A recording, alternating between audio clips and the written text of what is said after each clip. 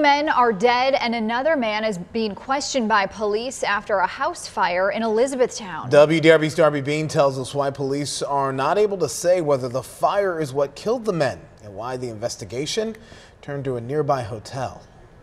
This is about as close as we've been able to get. Police and the fire department have all of Hennon Lane blocked off while they investigate. It's really sad, and I hope that they figure out what happened. Wednesday morning, a house at the end of the small street in Elizabethtown was surrounded with police tape, a fire truck, and investigators. Police say the home caught fire.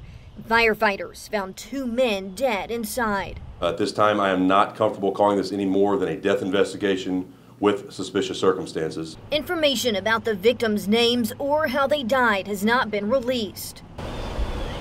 Just up the road, a neighbor who didn't want to show her face on camera said she was awake when first responders started to arrive. I heard the sirens and I saw the flickering, and I looked out the window and it was on fire. Police say investigators found a man at a nearby hotel who they think has information on what happened.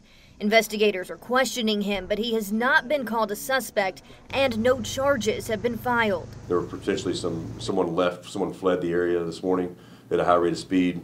There's nothing to indicate that's not necessarily indicative of their involvement in a crime, but it's certainly suspicious within the close proximity of when the initial event occurred. Police couldn't say if the man they're interviewing is the same person who drove away from the area that morning.